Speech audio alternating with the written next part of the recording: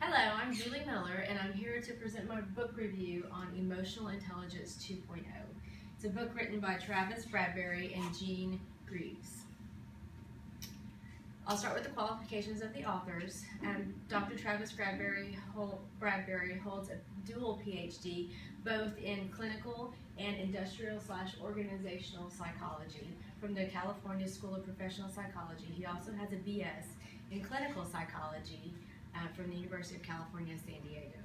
Dr. Jean Greaves holds a PhD in industrial/organizational psychology from the California School of Psychology. She also has a BA in psychology from Stanford University.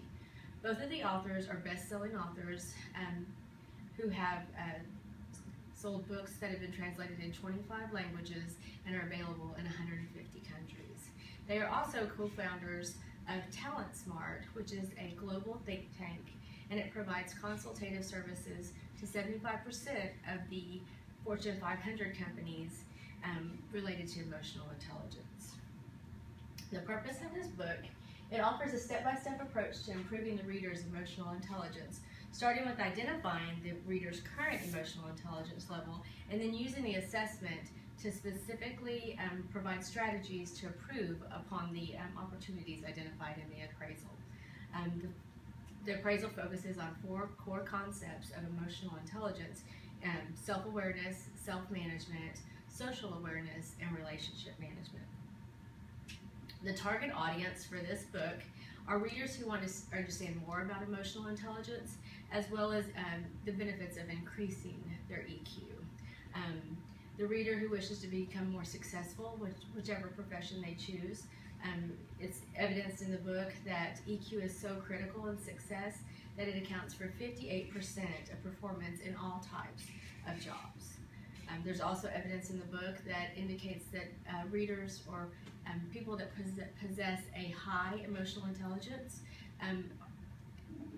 earn more in their jobs.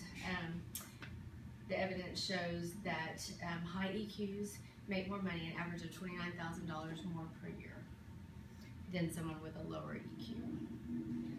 Some of the strengths of the book, I feel like it's an easy to read format.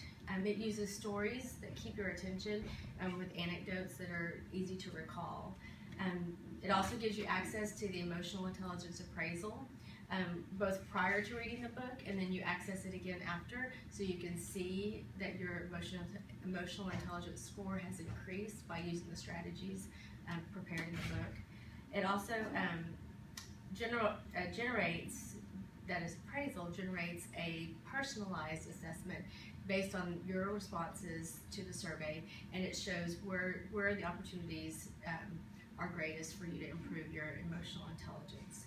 There's also multiple strategies for each section in the book for each one of those 4 components.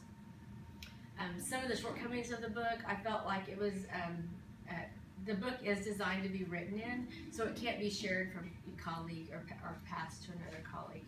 It also has an access code that you have to tear out before you can access the appraisal, and that leads for an opportunity to perhaps lose the access code, and it would make it difficult to complete the post-appraisal. I feel like the objectives were met by the author. There was the author points to evidence that higher EQ scores are directly correlated with increased success and also increased earning potential. It also provides subjective evidence that your skills were improved, because you can take that pre-assessment and then the post-assessment, and you can see that your score has improved. I would recommend this book for colleagues in leadership positions, as well as frontline healthcare staff.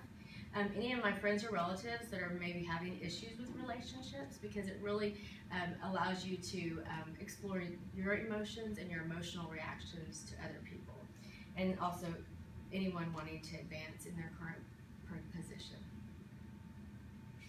These are the references I used for my book review.